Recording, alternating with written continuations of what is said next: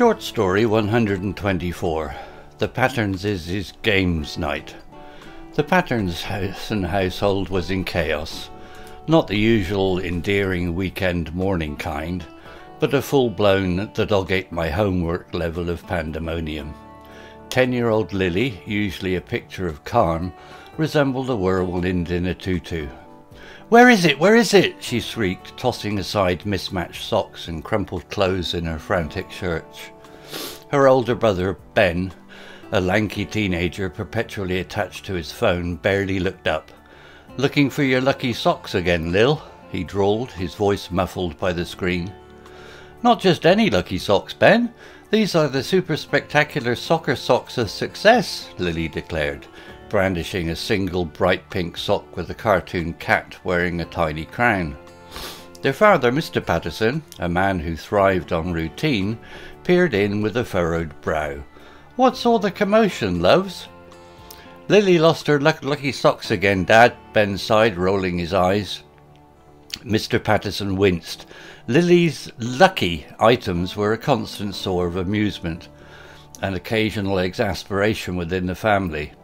"Have you checked under your bed, Lilybug?" "3 times!" Lily wailed. "And the dryer, and the laundry basket." "Maybe the super spectacular soccer socks decided to play a game of their own," Ben quipped, earning himself a glare from both Lily and their mother, Mrs. Patterson, who entered with a tray of toast. "Benjamin, be nice," she chided gently. "Lily, have you looked in the lost sock drawer?" Lily's face lit up. "The lost sock drawer, of course! Why didn't I think of that?" She dashed off, leaving a trail of discarded clothes in her wake. Moments later, a triumphant cry echoed from the hallway. "Found them!" The family breathed a collective sigh of relief. Mr. Patterson took his usual seat at the breakfast table, newspaper propped up in front of him.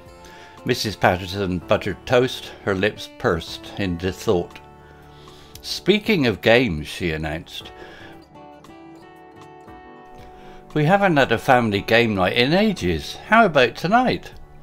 Lily's eyes sparkled. "Can we play charades?"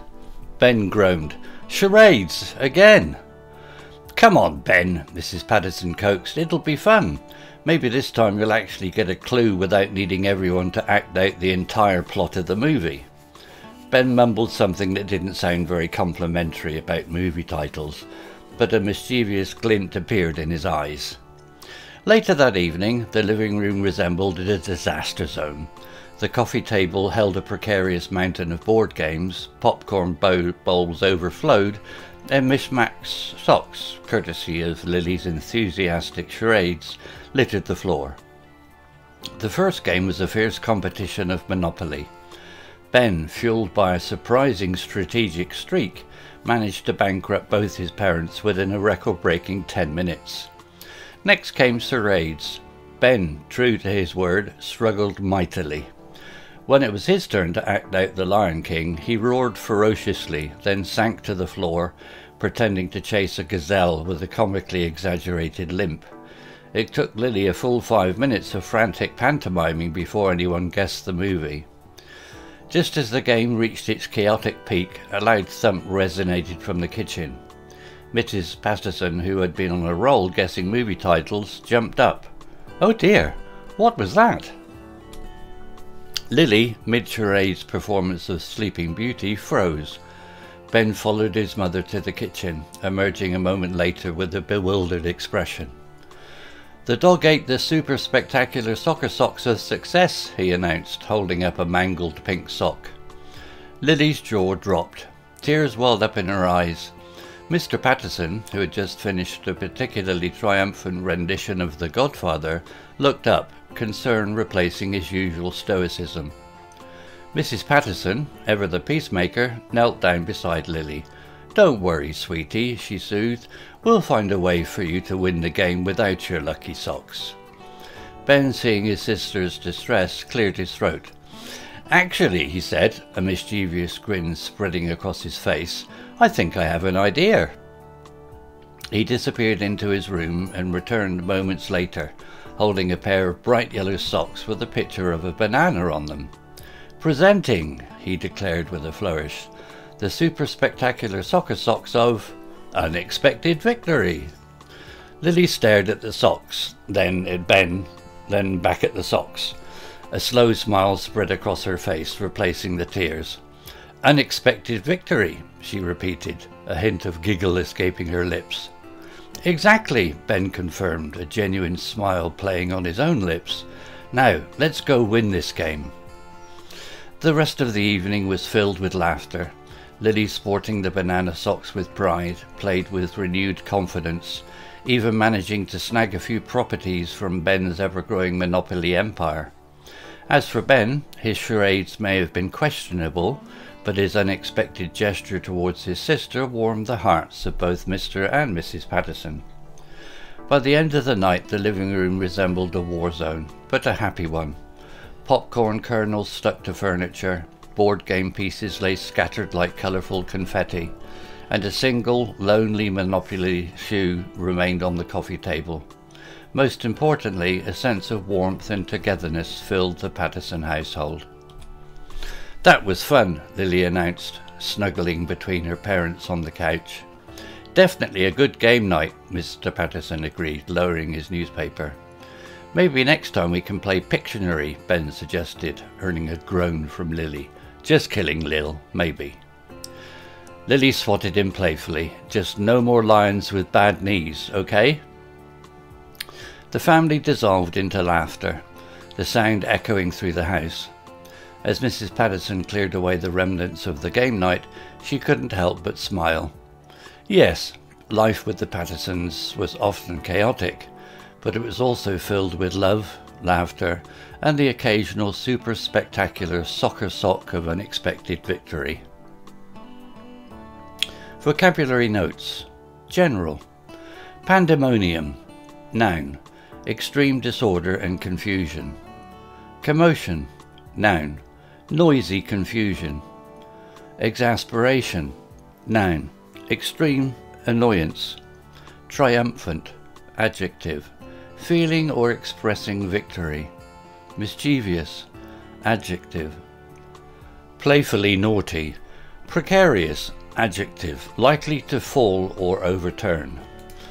At home. Dishevelled. Adjective. Untidy or messy. Clothes. Frantic. Adjective. Feeling or showing wild or an uncontrolled excitement. Wail. Verb. Cry loudly and uncontrollably. Coax. Verb. Persuade someone gently to do something.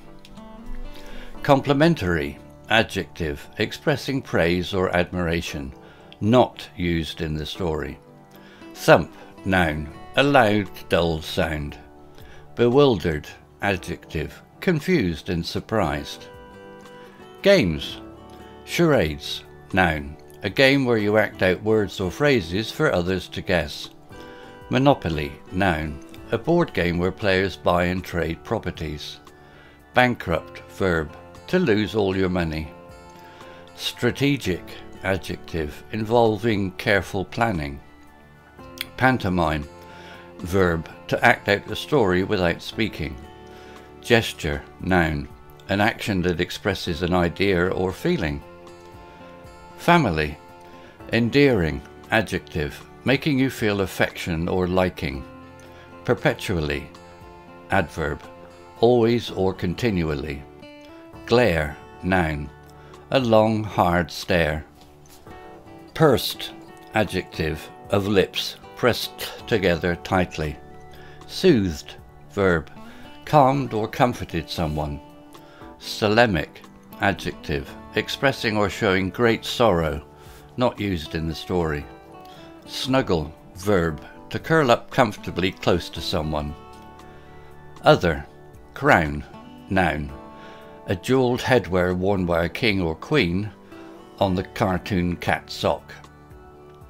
Complimentary. Adjective. Free. Not used in the way Ben uses it. Story written by Google Bard AI.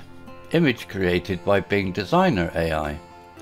Hello, this is Steve. If you enjoyed the story, please would you take the time to leave a meaningful comment and click on the like icon.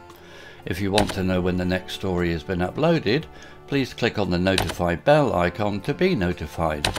If you haven't already, please subscribe to my channel and tell your English learning friends so they can benefit too. Thank you.